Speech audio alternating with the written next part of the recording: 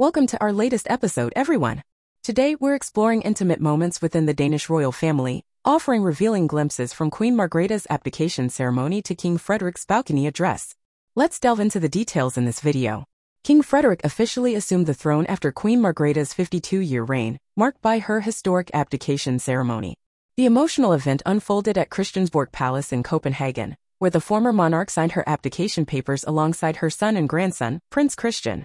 Before we proceed, please subscribe to our feed and hit the notification bell.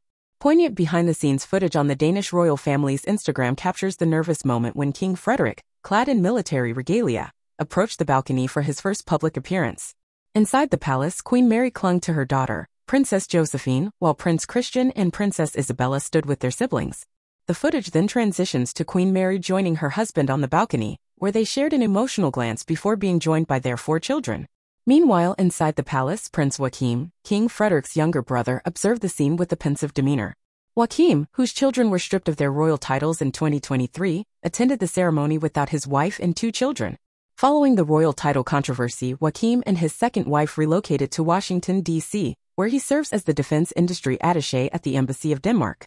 Tensions arose in the Danish royal household in 2022 when Queen Margrethe decided to strip 4 of her grandchildren of their HRH titles. Despite subsequent apologies and disagreements within the family, the ceremony unfolded, marking a significant chapter in Danish royalty. Thank you for watching and taking the time to scrutinize. We hope you enjoyed this video.